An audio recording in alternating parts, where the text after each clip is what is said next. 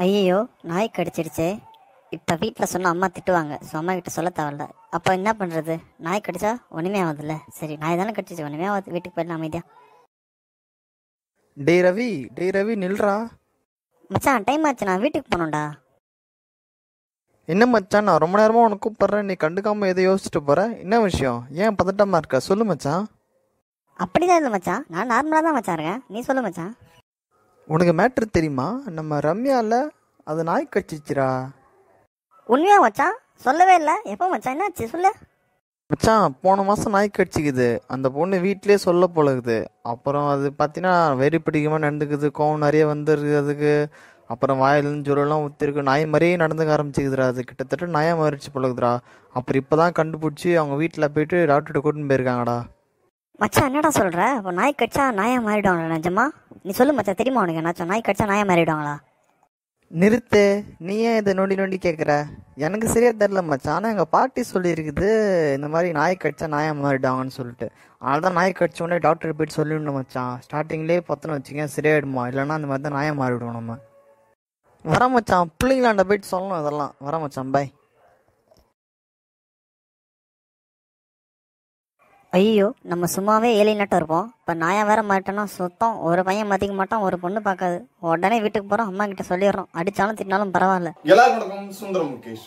So இந்த குறும்படம் நீங்க பார்த்துருப்பீங்க. அதுல வர மாதிரி பாத்தீங்கன்னா நிறைய பசங்கள் இல்ல பெரியவங்களும் பாத்தீங்கன்னா வந்து நாய் தெரியாம கடிச்சிருக்கும், இல்ல தெரியாம கீறி இருக்கும். ஸோ அதெல்லாம் பெருசா கண்டுக்க மாட்டாங்க. சில பசங்க பயந்துட்டு வீட்டுல சொல்லாம இருப்பாங்க.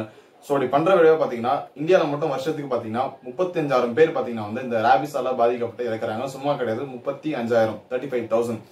ஸோ உலக அளவில் பாத்தீங்கன்னா 99% ராபிஸால பாதிக்கப்படுறது பாத்தீங்கன்னா நாய்க்கடி மூலமாக தான். ஸோ ராபிஸ் எப்படி தவிர்க்கலாம் அப்படின்றத பாக்கிறதுக்கு முன்னாடி இந்த ராபிஸ் என்னன்றத சின்னதா பார்த்தலாம். ஸோ ராபிஸ்ன்றது பாத்தீங்கன்னா பாலூட்டிகளுக்கு வரக்கூடிய ஒரு வகையான வைரஸ். அந்த வைரஸ் பேர் பாத்தீங்கன்னா லைசான் அப்படின்னு சொல்றாங்க.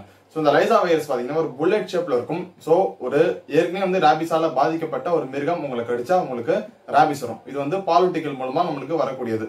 ஸோ உதாரணத்துக்கு பாத்தீங்கன்னா இப்போ ஏற்கனவே ராபிஸால பாதிக்கப்பட்ட ஒரு நாய் உங்களுக்கு கடிக்குதுன்னா அந்த நாய்க்கு ராபிஸ் எப்படி வந்திருக்கும் அப்படின்னு உங்களுக்கு ஒரு கேள்வி வரலாம். எப்படின்னா ஏற்கனவே ராபிஸால பாதிக்கப்பட்ட ஒரு நாய் வந்து இந்த நாய் கடிச்சிருக்கலாம் தெருவில்.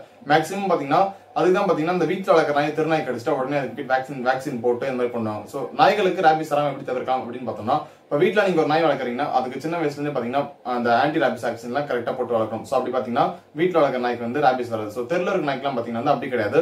ஸோ அதுங்க வந்து எங்க வேணாலும் போகும், எங்காலும் வரும். ஸோ ஏற்கனவே ராபிஸால பாதிக்கப்பட்ட ஒரு நாய் அந்த தெரு நாய் கடிச்சிச்சுன்னா தெரு நாய்க்கு ஈஸியா ராபிஸ் அஃபெக்ட் ஆகும். ஸோ நாய்களுக்கு இப்படிதான் வந்து ராபிஸ் வருது. சோ பாத்தீங்கன்னா நம்ம ஊர்ல பாத்தீங்கன்னா தெருவுல பாத்தீங்கன்னா ஏகப்பட்ட நாய்கள் இருக்கு. சோ அதுதான் பாத்தீங்கன்னா வந்து தெருநாய் எல்லா நாயும் கடிக்கிறது கிடையாது. பட் சம்டைம்ஸ் முக்கியமா இந்த மாதிரி குவாரண்டைன் டைம்ல பாத்தீங்கன்னா நாய்களோட மைண்ட் வந்து கொஞ்சம் சேஞ்ச் ஆயிருக்கும். சோ அதுக்கு தான் இந்த வீடியோ வந்து முக்கியமான போடுறது. சோ நம்ம தெருவுல ஆள் நடமாட்டம் இருக்கக்கூடிய பகுதிகளில் நாய் இருந்துச்சுன்னா பிரச்சனை கிடையாது. ஏன்னா உங்களை பார்த்து பழகி இருக்கும், அந்த அளவுக்கு சீக்கிரமா கடிக்காது. சோ நம்ம என்ன பண்ணாதான் அதுக்கு டிஸ்டர்பன்ஸ் தான் கிடைக்கும். பட் அதை தாண்டி அவுட்டர் ஏரியா போகும்போது இந்த ஆள் நடமாட்டமே இல்லாம சில இடத்துல நாய்கள் இருக்கும் பாத்தீங்களா. சோ அந்த மாதிரி இருக்கிற இடத்துல வந்து பாத்தீங்கன்னா நீங்க கொஞ்சம் உஷாரா இருக்கணும். முக்கியமா தனியா இருக்க நாய்கிட்ட நீங்க எதுவுமே வச்சுக்க கூடாது. சோ அதான் நல்ல விஷயம். சோ இப்ப பண்ற தவறு என்ன அப்படின்னு பாத்தீங்கன்னா, நிறைய பேர் நாய்க்கு வந்து பிஸ்கெட் போடுற பழக்கம் இருக்கும். சோ அப்போ தெரியாம நாயோட பல்லு போட்டுரும் லைட்டா, இல்லைன்னா வந்து நாயோட கீரல் போட்டுரும் நாயோட நகம் மூலமா. சோ அதை கண்டுக்காம விட்டுருவாங்க. அது அவங்களுக்கே தெரியாம அது புண்ணா இருக்கும். லேட்டர் வந்து அவங்களுக்கு வந்து வைரல் அஃபெக்ட் ஆகி அந்த மாதிரி பிரச்சனை வரும். சோ இந்த லைசான் சொல்லக்கூடிய வைரஸ் எப்படி நம்ம உடம்புல பரவுது அப்படின்றத ஃபர்ஸ்ட் பார்த்தலாம். சோ நாய் உங்களுக்கு கடிக்குதுன்னா அது நாய் கடியை பொறுத்து, எந்த நாய் உங்களுக்கு கடிக்குது அப்படின்றத பொறுத்து.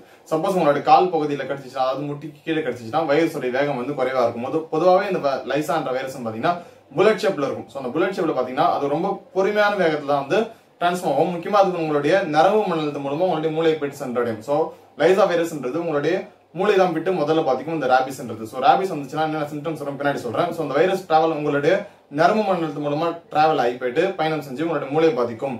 சோ சப்போஸ் அது வந்து உங்களுடைய கழுத்து அல்லது இங்க கண்ணம் இல்ல கண் இந்த பகுதியில் நாய் உங்களை கடிச்சிச்சுன்னா, அதாவது ராபிஸால பாதிக்கப்பட்ட நாய் இல்ல வேற ஏதாச்சும் மிருகம் உங்களை கடிச்சிருந்தா அது வந்து பரவக்கூடிய வேகம் ரொம்ப சீக்கிரமா இருக்கும். ஏன்னா அது கடிக்கிற இடத்த பொறுத்து அது வேகம் அமையும். முட்டி கீழே அல்ல தொடையில கடிச்சிச்சுன்னா கொஞ்சம் வேகம் பொறுமையாக இருக்கும். அல்லது கை இங்க கண்ணம், முக்கியமா இந்த கண்ணம் இந்த கண்ணு இல்ல கழுத்து இந்த சைட்ல கடிச்சுன்னா ரொம்பவே வேகமா இருக்கும். சோ அதனால உங்களுக்கு ஒரு நாய் கடிக்குதுன்னா அந்த நாய் வந்து உங்க ஃபேஸ் கிட்ட உங்க கழுத்து கிட்ட வர விடாதீங்க, கடிக்க விடாதீங்க. இதுதான் முக்கியமான விஷயம். நீங்க நாயால் தாக்கப்பட்டீங்கன்னா நீங்க தவிர்க்க வேண்டிய விஷயம் பாத்தீங்கன்னா, உங்களால தவிர்க்க முடியாதுன்ற பட்சத்துல கழுத்து இந்த மூஞ்சி பகுதி கிட்ட நாய் வராம, நாயோட பல் படாம ரொம்பவே ஜாக்கிரதையா பாத்துக்கணும்.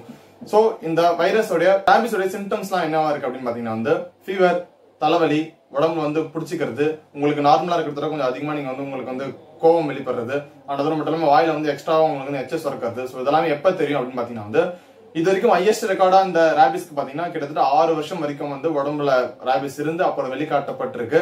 ஸோ அது வரைக்கும் ரெக்கார்ட் பண்ணிருக்காங்க. பட் ஆனா பாத்தீங்கன்னா நார்மலாவே பாத்தீங்கன்னா குறிப்பிட்டு சொல்லணும், பட் நார்மலா சொல்லணும் 1 மாசம் சொல்றாங்க. ஸோ ஒரு மாசத்துல அதோட எஃபெக்டிவ் ஆரம்பிக்கும், சிம்டம்ஸ் கட்ட ஆரம்பிக்கும். இதுல மிகப்பெரிய பிரச்சனை என்னன்னு பாத்தீங்கன்னா இந்த ரேபிஸ் வந்து அதிக உச்சக்கட்டத்துல இருக்கும்போது தான் கடைசியா தான் வந்து சிம்டம்ஸை காட்டும். ஸோ அதனால உங்களுக்கு நாய் கடிச்சிருச்சு, நீங்க நாயால ஏதோ ஒரு வகையில பாதிக்கப்பட்டிருக்கீங்க, உங்க உடம்புல ஏதோ ஒரு வகையில புண்ணு வந்திருக்கு. நாய் கடிச்சா மட்டும் இந்த ரேபிஸ் போறாது, உங்க உடம்புல ஏற்கனவே வந்து புண்ணு இருக்குன்னு வச்சுங்களேன். ஏற்கனவே தெருவில் ஒரு நாய்க்கு பிஸ்கெட் போடுறீங்க, நாய்க்கு ஏற்கனவே ரேபிஸ் இருக்கு. தெரு நாயும் கிடையாது, வீட்டுல ஒரு நாய் கூட ரேபிஸ் வாய்ப்புகள் இருக்கு, நீங்க சரியா வேக்சினேஷன் போடாம இருந்தீங்கன்னா. சோ அந்த நாயோட எச்சம் வந்து உங்களுடைய புண்ணுல பட்டுச்சுன்னா, உங்க புண்ணு வந்து அந்த அடிப்பட்ட ஃப்ரெஷ்ஷான புண்ணு இருக்குன்னு வச்சுங்களேன், புண்ணு ஆறாம இருக்கக்கூடிய புண்ணுல அந்த ரேபிஸால பாதிக்கப்பட்ட நாயோட எச்சில் பட்டாலே வந்து உங்களுக்கு வந்து ரேபிஸ் வரும். ஏன்னா வந்து நாயோட எச்சில தான் அந்த ரேபிஸ் வைரஸ் ஸ்ப்ரெட் ஆகுது. ஸோ நாய் கடிக்கும் போது நாயோட எச்சில் போயிடும். ஸோ இப்போ நாய் கடிச்சா உடனே என்ன பண்ணும் அப்படின்றத பார்க்கலாம். ஸோ உங்களுக்கு நாய் கடிச்சிடுச்சு, இல்லை நாயால உங்களுக்கு வந்து அடிபட்டுச்சு, ஏதோ ஒரு வகையில் நீங்க ரிலீஸ் பண்ணிட்டீங்கன்னா முதல்ல நீங்க பண்ண வேண்டிய விஷயம் என்னன்னா, ஓடுற தண்ணியில காலை நல்லா சோப் போட்டு நல்லா கழுவணும். கழுவிட்டு உடனே நீங்க போயிட்டு டாக்டரை பார்க்கணும். ஸோ அது வந்து நாயோட கடியை பொறுத்து, நாய் நல்லா கடிச்சு ரத்தம் நிறைய போயிட்டு இருக்குன்னா அந்த ரத்தத்தை நிறுத்தத்துக்கு என்ன பண்ணணும்னா ஒரு துணியை வச்சு நீங்க மறைக்கணும். ஸோ அதுக்கு நீங்க பாத்தீங்கன்னா வந்து டாக்டர்கிட்ட போறதுக்கு முன்னாடி நல்லா வாஷ் பண்ணணும். ஏன்னா நீங்க வாஷ் பண்றதுல என்ன பலன் இருக்குன்னா, அந்த வைரஸ் நாயோட எச்சில தான் வைரஸ் இருக்கும், அதெல்லாமே வந்து முடிஞ்ச வரைக்கும் தவிர்க்கலாம். அதிகமான வைரஸ் வந்து உங்களுடைய ரத்த ஓட்டத்தை கலக்கிறதுக்கு நீங்க வந்து தவிர்க்க முடியும். ஸோ அப்படி பண்றதுனால வந்து உங்களுக்கான பாதிப்பு நீ டாக்டர் போறதுக்கு முன்னாடி கொஞ்சம் தவிர்த்திடலாம். ஸோ அதனால உங்களோட காயத்தை பொறுத்து ரத்தம் அதிகமா இருந்துச்சுன்னா அது முடிஞ்ச ரத்தம் வரதை தவிர்க்க பாருங்க. ஓடுற தண்ணியில முக்கியமா ஓடுற தண்ணியில நீங்க கழுவணும் ஃப்ரெஷ்ஷா. உடனே டாக்டர் போய் பாருங்க. முக்கியமா பாத்தீங்கன்னா கவர்மெண்ட் ஹாஸ்பிட்டலா இருக்கணும், மேல ஹாஸ்பிட்டல் 24 ஹவர்ஸ், முக்கியமா கவர்மெண்ட் ஹாஸ்பிட்டல் 24 ஹவர்ஸ் பாத்தீங்கன்னா உங்களுக்கு வந்து இந்த நாய் கடிக்கான வேக்சின் போடுவாங்க. ஸோ நீங்க தாமதிக்காதீங்க. சப்போஸ் நாயோட சின்ன கீரல் ரத்தம் காயம் ஏற்பட்டுடுச்சு அப்படின்ற பட்சத்திலேயே நீங்க உடனே போய் டாக்டரை பார்த்துடணும். ஸோ அண்ட் அதோட மட்டும் நம்ம இன்னொரு வெரைட்டி இருக்கு. சில பேருக்கு பாத்தீங்கன்னா நாய் கீழே இருக்கும், நாய் பல்பட்டு இருக்கும், பட் ஆனா அந்த ரத்தம் வராது, புண்ணு எதுவுமே இருக்காது. ஸோ அப்படின்ற பட்சத்தில் நீங்க போயிட்டு ஒரு டிடி போறது ரொம்பவே நல்லது. டெட்டானஸ் உங்க டாக்டர் காமிச்சாலே அவர் சொல்லுவாரு உங்களுக்கு வந்து நாய் கடிச்ச வேக்சின், அதாவது talk vaccine, anti rabies vaccine பண்ணணுமா இல்ல வந்து டிடி போதுமா டாக்டர் முடிவு பண்ணுவாரு. ஸோ நீங்களாவே எந்த ஒரு முடிவு எடுக்காதீங்க. ஸோ நாய் கடிச்சிருச்சு இல்ல ஒரு டவுட்டாவே இருக்குன்னா உடனே நீங்க போயிட்டு பார்த்து ஒரு டிடி போட்டுருங்க, இல்ல டாக்டர் அந்த புண்ணை காமிச்சு போயிட்டு டாக் வேக்சின் போடுவாங்க. அந்த வேக்சின் வந்து 3 வேக்சின் போடுவாங்க. முன்ன இந்த மாதிரி தொப்புள் சுத்தி பூசி போறது அதெல்லாம் இப்ப கிடையாது. இப்ப எப்படி வேக்சின் போடுறாங்கன்னு பாத்தீங்கன்னா வந்து ஃபர்ஸ்ட் நாள் நாய் கடிச்ச உடனே ஒரு வேக்சின் போடுவாங்க. அண்ட் அடுத்தது 7வது நாள் நான் அந்த ஃபர்ஸ்ட் ஊசி போட்டு 7 நாள்ல வந்து ஒரு வேக்சின் போடுவாங்க. அண்ட் முதல் ஊசி போட்டு 21 நாள் 28 நாளுக்கு உள்ள 3வது ஊசி போடுவாங்க. 3 ஊசி தான். முக்கியமா இந்த குவாரண்டைன்லாம் முடிஞ்சு நீங்க தெருவில் நாய் பாத்தீங்கன்னா கொஞ்சம் நீங்க விலகி இருக்கவே பாருங்க. முக்கியமா நம்ம நார்மலா பாக்குற தெருநாய்க்கு வந்து நீங்க வெளியே போற பார்த்திருக்கும், ஒரு பிரச்சனை கிடையாது. பட் அதை தவிர்த்து தனிமையா இருக்கக்கூடிய நாய், எப்பவுமே தனியா இருக்க ஒரு நாய், நீங்க வந்து அவுட்டர்ல போகும்போது வெளியே ஏதாச்சும் கும்பலா நாய்களா இருக்கும் பாத்தீங்களா. சோ அந்த மாதிரி இடத்துல பாத்தீங்கன்னா ஆள் நிறைய இருக்காது. சோ அப்படி இருக்க இடத்துல பாத்தீங்கன்னா நீங்க வந்து கொஞ்சம் உஷாரா போறது நல்லது. முக்கியமா நாய் உங்களை தரதா இருந்துச்சுன்னா ஓடாதீங்க, நின்னுடுங்க. நின்னுட்டு அதோட கவனத்தை திசை திருப்புற மாதிரி ஏதாச்சும் விஷயம் பண்ணுங்க.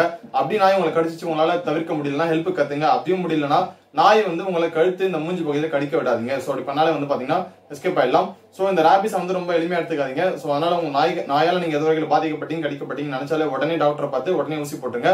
சோ இந்த வீடியோ பிடிச்சிருந்துச்சுன்னா லைக் பண்ணுங்க, ஷேர் பண்ணுங்க. வரக்கூடிய வீடியோக்கு நான் தொடர்ந்து பார்க்கணும்னு நினைச்சீங்கன்னா மறக்காம சப்ஸ்கிரைப் பண்ணுங்க. நன்றி. சுந்தரம் முகேஷ்.